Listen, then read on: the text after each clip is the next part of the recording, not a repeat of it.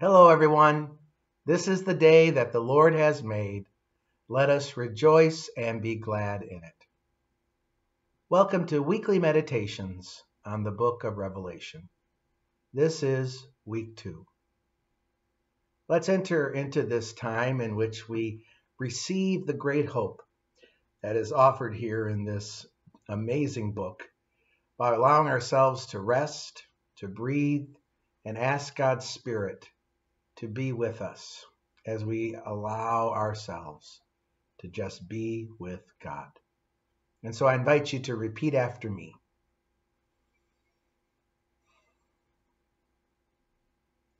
Be still and know that I am God.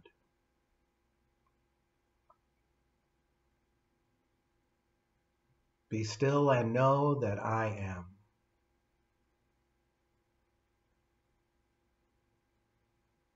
Be still and know.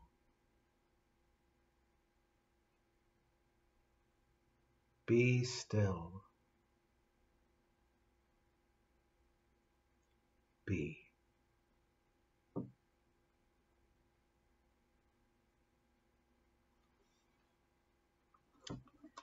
And now a reading from Revelation chapter 2. Write this to Ephesus, to the angel of the church, the one with 7 stars in his right fist grip, striding through the golden 7-light circle speaks. I see what you've done, your hard work, your refusal to quit. I know you can't stomach evil, that you weed out apostolic pretenders. I know your persistence, your courage in my cause, that you never wear out. But you walked away from your first love. Why? What's going on with you? Anyway, do you have any idea how far you've fallen? A Lucifer fall. Turn back. Recover your dear early love. No time to waste, for I am well on my way to removing your light from the golden circle. You do have this to your credit. You hate the Nicolaitan business. I hate it too. Are your ears awake? Listen. Listen to the wind words, the Spirit blowing through the churches. I'm about to call each conqueror to dinner. I'm spreading a banquet of tree of life fruit, a supper plucked from God's orchard. Write this to Smyrna, to the angel of the church, the beginning and ending, the first and final one, the one dead and then come alive speaks. I can see your pain and poverty, constant pain, dire poverty, but I also see your wealth. And I hear the lie and the claims of those who pretend to be good Jews, who in fact belong to Satan's crowd. Fear nothing in the things you're about to suffer, but stay on guard. Fear nothing. The devil's about to throw you in jail for a time of testing, 10 days. It won't last forever. Don't quit, even if it costs you your life. Stay there believing. I have a life crown sized ready for you. Are your ears awake? Listen. Listen to the wind words, the Spirit blowing through the churches. Christ's conquerors are safe from devil death. The word of the Lord.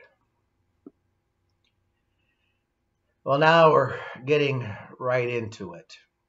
We began last week by taking a look at the first chapter of Revelation, and now here in chapter 2, we are hearing the letters that are being addressed by John, the seer, to these various churches. And so now becomes a time that we need to just unpack a couple things.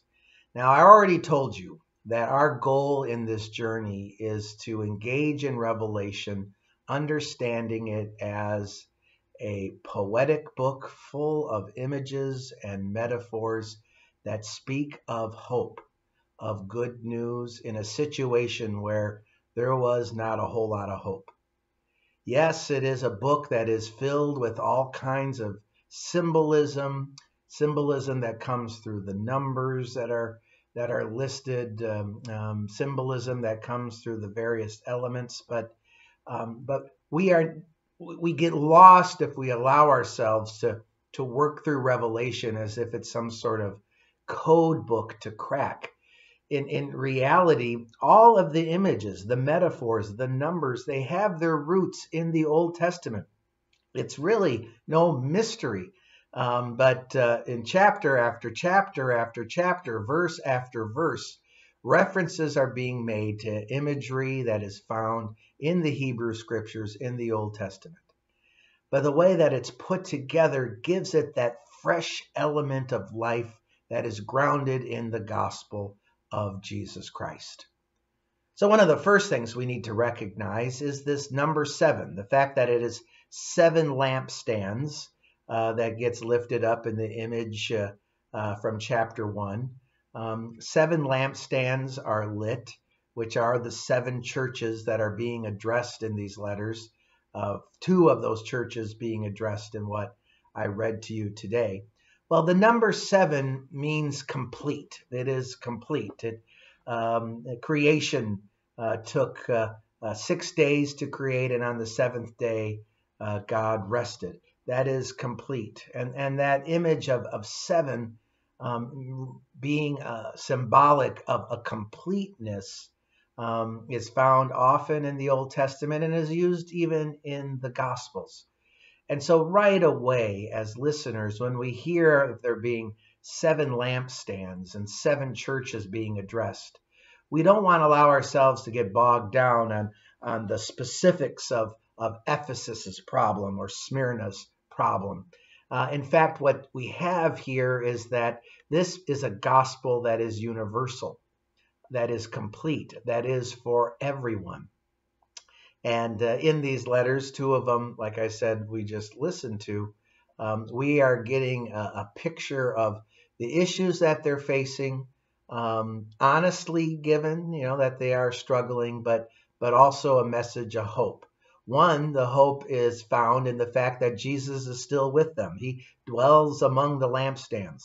The lights are still lit. So even though they may be suffering and wondering what kind of future they have, their lamps are lit and Jesus is there. There is an angel or spirit that is present, among them.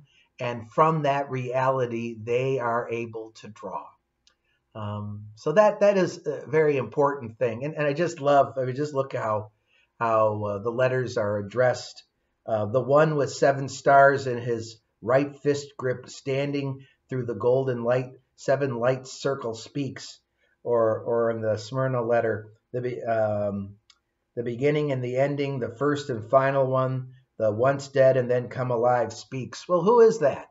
Again, those are poetic images that come to us from the Hebrew scriptures of the Messiah, of Jesus Christ. It could just say from Jesus, the resurrected one, or Jesus the Lord. But again, the poetry is lifted up in this way, and it happens in all 7 of the letters. Jesus loves them and is with them and is paying attention to them and wants to help. And so sometimes a lot is made about when we look at these 7 letters and the 7 churches, even coming to an understanding that it speaks to a universal and timeless problem that communities of followers of Jesus may be facing. Sometimes a lot is done to think about, well, which church are we like?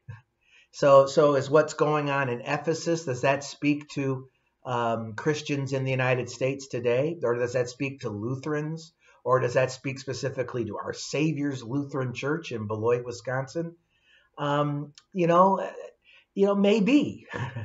And it may be that something that gets lifted up in one letter does seem to touch it and hit an issue that we're facing a little bit more than in the others. But nonetheless, that's not the point. Not to find ourselves in Thyatira or Pergamum or Smyrna, but to recognize that in the universal whole of the church today, the church of all time, there have been these struggles. There have been these problems.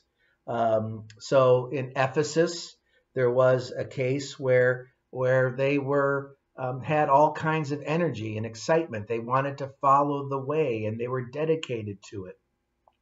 But they had lost their first love. And why? It's a kind of a common human trait that the excitement we had at one point kind of fades a bit, and we're not as excited about something.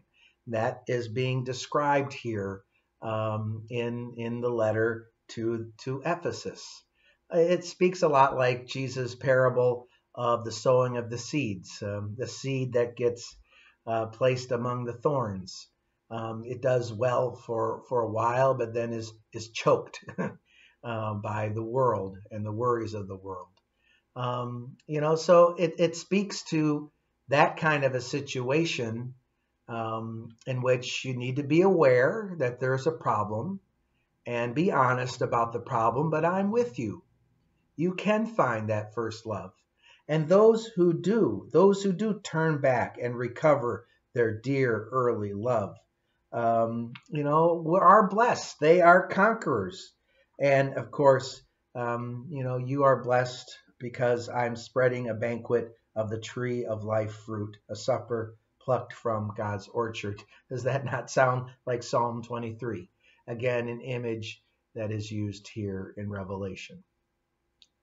And so what we're going to see in these letters is again, not a message of red alert warning, you guys are doomed, but a reassuring, powerful message that tells you, and them, and us this, that God is with us in Jesus Christ, that our light is indeed lit, even though we face problems, that God, through Christ, is looking to encourage us and has given us a spirit that will give us the ability to persevere. And when we do, when we allow ourselves to be alive in Christ, to turn back, to follow faithfully, oh, how blessed we are.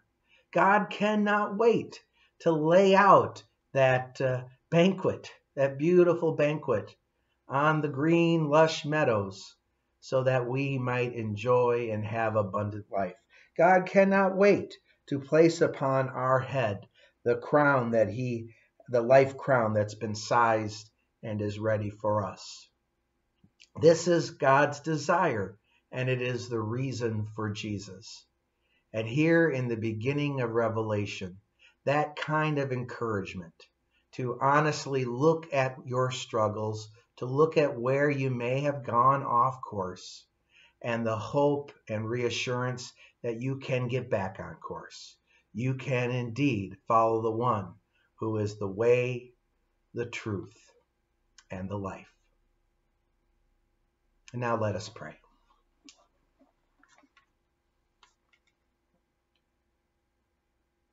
Power of the eternal Father, help me. Wisdom of the Son, enlighten the eye of my understanding. Tender mercy of the Holy Spirit, unite my heart to yourself. Eternal God, restore health to the sick and life to the dead. Give us a voice, your own voice, to cry out to you for mercy for the world. You, light, give us light. You, wisdom, give us wisdom. You, supreme strength, strengthen us. Amen. So be at peace. Christ is with you. Thanks be to God.